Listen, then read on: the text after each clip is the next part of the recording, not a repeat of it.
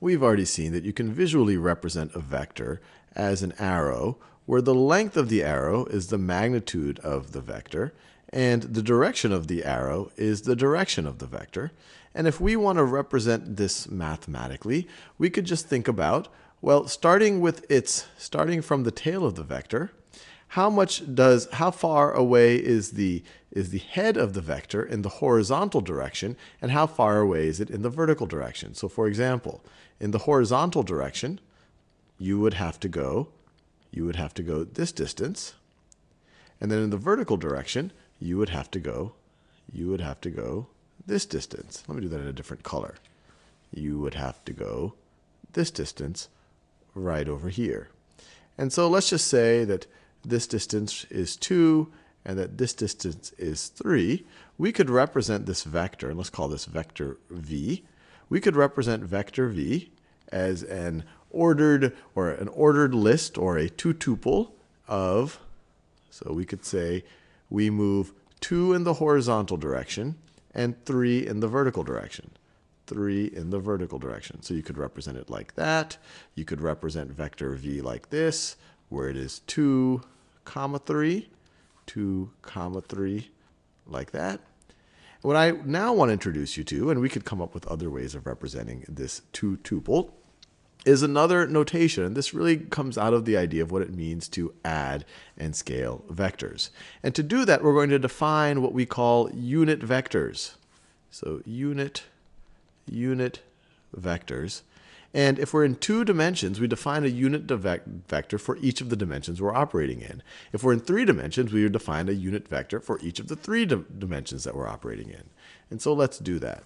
So let's define a unit vector I. And the way that we denote that it is a unit vector, is instead of putting an arrow on top, we put this kind of hat on top of it. So the unit vector I, if we wanted to write it in this notation right over here, we would say it only goes 1 unit in the horizontal direction, and it doesn't go at all in the vertical direction. So it would look something like this.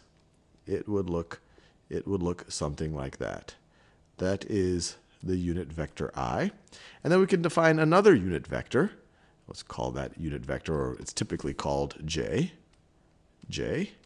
which would go only in the vertical direction and not in the horizontal direction. And not in the horizontal direction, and it goes 1 unit in the vertical direction. So this went 1 unit in the horizontal. Now j is going to go 1 unit. J is going to go 1 unit in the vertical. So j, just like that. Now, any vector, any 2-dimensional vector, we can now represent as a sum of scaled up versions of I and j. And you say, well, how do we do that? Well, you could imagine vector v right here is the sum of a vector that moves purely in the horizontal direction that has length 2 and a vector that moves purely in the vertical direction that has length 3.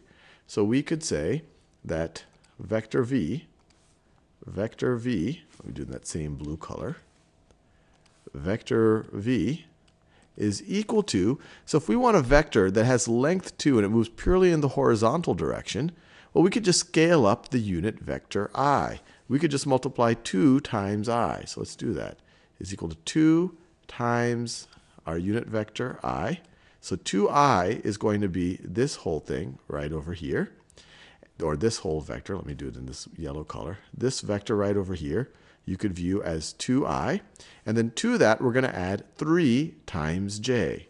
So plus 3 times j. 3 times j. Let me write it like this. Let me get the color. 3 times j. Once again, 3 times j is going to be this vector right over here. And if you add this yellow vector, right over here to the magenta vector, you're going to get, notice we're putting the tail of the magenta vector at the head of the yellow vector. And if you start at the tail of the yellow vector and you go all the way to the head of the magenta vector, you have now constructed vector v.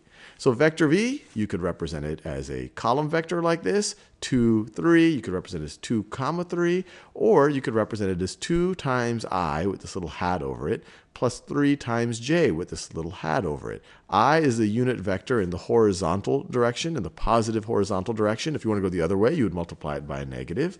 And j is the unit vector in the vertical direction. As we'll see in future videos, once you go to 3 dimensions, you'll introduce a k. But it's very natural to translate between these two things. Notice 2, 3, 2, 3. And so with that, let's actually do some vector operations using this notation. So let's say that I define another vector. Let's say it's vector b. And vector b is equal to, I'll just come up with some numbers here.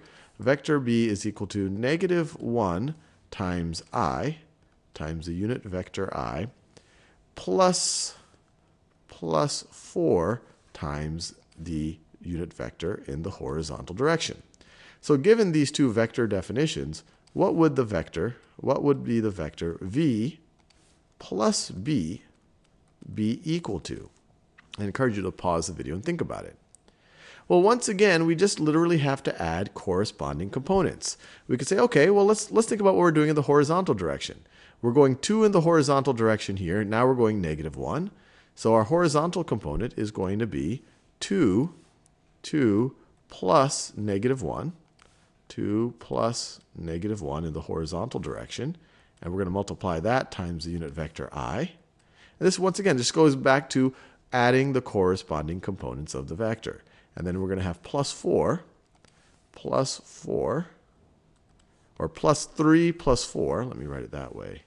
Plus 3 plus 4, 3 plus 4 times the unit vector j in the vertical direction. And so that's going to give us 2, I'll do this all in this one color. 2 plus -1 is 1 I. And we could literally write that just as I. Actually, let's do that. Let's just write that as I. But we got that from 2 plus -1 is 1. 1 times the vector is just going to be that vector. Plus 3 plus 4 is 7, 7j. And to see this is exactly how we saw vector addition in the past, is that we could also represent vector b like this. We could represent it like this. -1, -1, 4, -1, 4. And so if you were to add v to b, you add the corresponding terms. So this should be equal to, if we were to add corresponding terms looking at them as column vectors, that is going to be equal to 2 plus -1, which is 1. 3 plus 4 is 7. So this is the exact same representation as this. This is using unit vector notation, and this is representing it as a column vector.